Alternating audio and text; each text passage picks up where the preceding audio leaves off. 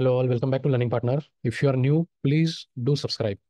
This is another channel where you can directly connect with me. We have around 1,000 plus members already who are working. We take live coding sessions and everything. To just get notified about those sessions, please do join this group.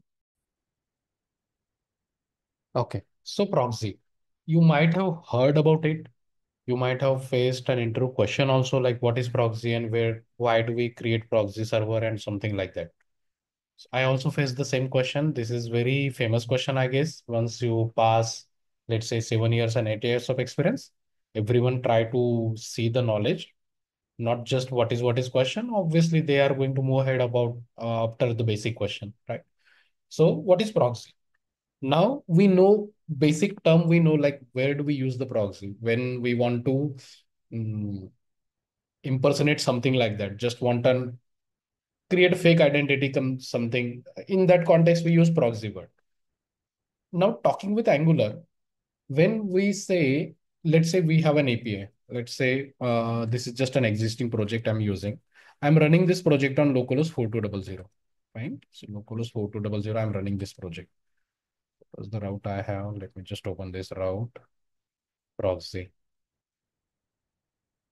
Slash proxy. I don't have anything. Yeah, let's try hi.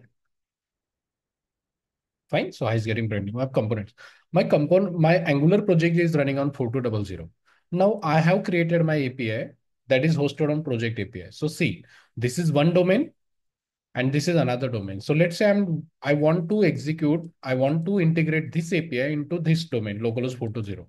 So by default, what happens now? Browser enforce same origin CORS policy. Same origin policy, you can say. So if when a web page try to make a request from to a different domain apart from localhost, right? When a web page try to make a request to another different domain to get any API data or either a page or something. So this policy will limit your web application not to connect with your another domain.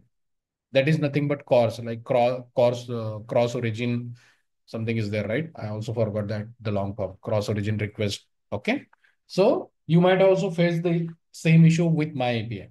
Now he asked me, right? I said like, because I also didn't created that proxy yet myself in my project, in two projects, I have seen it, but it was not for that solving the course policy. It was for something else, right? But as we say now, in every project, you might be using, let's say, polyfill or proxy.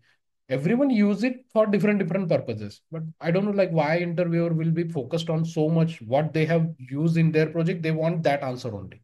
It's not right, as I feel, because there someone else might have used it because this is one time thing. No one is going to touch that proxy file once you are done with it. So if you know the basic thing also, no, it should be okay. But he was so focused into no, tell me the actual behavior, what happens. So I thought like, let's see how do we create our own proxy. Fine. So we are going to do that. So if from this project, if we try to execute this API, let's say get all user API, let's execute. This is my URL. Let's try to integrate this API into our Angular project. So in app config, I have already added that provide HTTP client. Now over here, HTTP is equal to inject HTTP client. Fine. Let's create function get user. Now here we will say this dot HTTP dot get API call. This is my method. Let's subscribe to it. Result colon any. Let's add a debugger. And this function we need to call on the page load. So let's implement our on init also. ng on init. And you also make sure if your experience is more than 7 years now, make sure you have done it at least one time.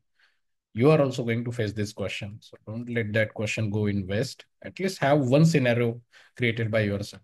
Fine. Now let's see it. If you open the browser, if you check, we are getting the error because my API, the API which is hosted over here, I have restricted some particular port number. If you run the project on 4209, you will get the response. But 4200 port is not allowed. So his question was, I'm not going to change the port number. With 4200 only, how do we access our API? At that time, I knew that we can do that by using proxy, but exact code, what do we need to write? I told him also like we have to create an environment that request is originating from the same domain. Something like that I explained, but he wanted the code. Okay. So now you got the error. If we are trying to access this API on this port number, we are getting the CORS policy because browser has applied that CORS policy over here. Fine. Now, so how do we solve that? By using 4200 port only, I want to access this data. So now here comes the proxy. Means changing the origin. It's like creating an environment where we are bypassing that core policy. Okay. So for that, you have to create a, let me close this. Now you have to create your proxy file. So where do we create a proxy file? Outside your folder structure. So right click, new file, let's say proxy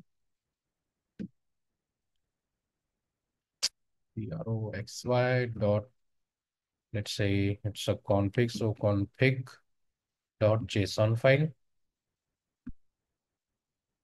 Okay. So I have created a file. Now here we need to create an object. Now, if our URL contain, let's say slash API, like we also know, like what are the API calls going on, it will contain slash API. After that, your method name, controller name can be anything, but we will have slash API, right? So that I will write it over here. If URL contain this, then I need to provide target. See if it suggests, it won't suggest target. Now, what's my domain? This is my domain over here. So this I will put it over here in target. I'm saying like create an environment where it should look like the request is coming from this domain. Okay. Then secure property.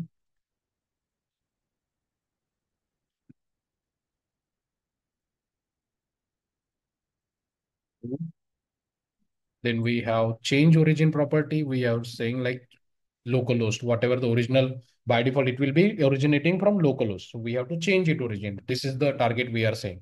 Change origin colon true. Then log level is not mandatory, but let's write it. Log level debug. So this is something basic code to handle the CORS. Again, proxy file is not only limited to solve that CORS error. So many there are things are there. So token related, mocking related, so many things are there. Okay, just an example. Now, so we created this proxy. Now we have to register this proxy also into our angular.json. Now where? So yeah, in the serve option after builder, you can add option over here. Option. Inside that, we have to provide proxy config. Why it's not suggesting? Yeah, proxy config and the file name which you have created. By default, it is on the same level, so we don't have to provide dot slash or something. Directly, you can provide the file name. So this is our file name. It will go over here. Fine. Now see, in our proxy config, you have said it like this is your target. Okay. Now in your API call, what you need to do, you need to change it up till you don't need this target over here. So let's remove this slash API. Let's save it. Let's save it. Let's save it. Now we have done the changes in angular.json, right? So again, we need to compile our project. All imports are unused. Yeah, let it be. Let's stop. Let's run it again. Again on the 4200 only I am going to run it. Now we should be able to get the response.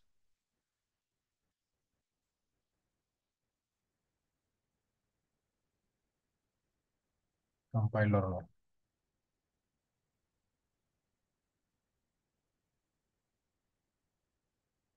See, now we got the response. No course error. So this logic he was expecting. I said the logic, but I was not able to write this code. And how you are going to remember this code, I don't know what they are expecting. And this is one time thing. Once you do that, you are not going to touch this, right? So some things we can write if you are doing it regularly. These are like setup thing. You are going to do it once. You are not going to touch this thing again. But again, at the time of interviewer, he is the right person. So we have to follow what he says. Okay. So jokes apart, like how at least a proxy, either these or for mocking or for sending the token or for modifying something, have some example ready. Okay. So when someone asks you like, what's the proxy? How do we create it? At least if you say like, we can create a proxy into our project file and you need to register that into angular.json, and whatever the code you write, it can be anything, right? So if you say that out loud, yeah, we can create a proxy config JSON file and you put that in, that is also enough. But once your experience is more than 7 to 8 years now, you have to explain it properly. So be ready for this, right? So I hope this was helpful to you. Like this, whatever new question and advanced question I'm facing, I'm going to create a video for it so that everyone will be aware of it. Like this, these are the question you are going to face right now, not right, but after once you have that particular experience, everyone is going to ask this stupid question. Fine. I won't say stupid, but like you should not waste 10 minutes over this. If you said theoretical part, that's okay. How you can remember all these parameter, right? If you are saying like this is how it should work in theoretically, that should be enough, but I don't know. Fine. So just have this example ready at least. Everyone will first guess will be like, how do we solve the CORS issue? So this is also one of the case. Fine. So that's it. I hope this will be helpful for you. Like again, so many short videos will be there, which will be only focused on the interview purpose only. Thank you. That's it. Bye.